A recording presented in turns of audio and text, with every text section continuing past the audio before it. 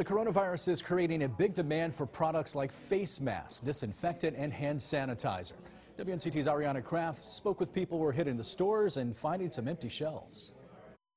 With COVID-19 in the headlines, people are going to stores buying products they hope will help protect them from the virus. That means empty shelves for local retailers. One employee at Reload Discount Drugs in Greenville tells me customers wiped out their stocks of face masks and hand sanitizer. Health experts are stressing the importance of good hygiene as the virus spreads.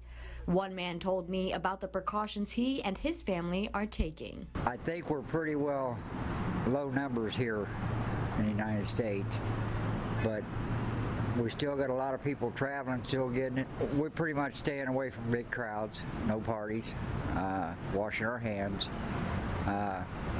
only go out when we need to. Agencies like the CDC have the most up-to-date information regarding the spread of COVID-19 and ways to prevent it. Doctors say the best products to protect you from coronavirus is this, a bar of soap. They say to use it in water to wash your hands thoroughly and frequently throughout the day. In Greenville, Ariana Kraft, 9 on your side.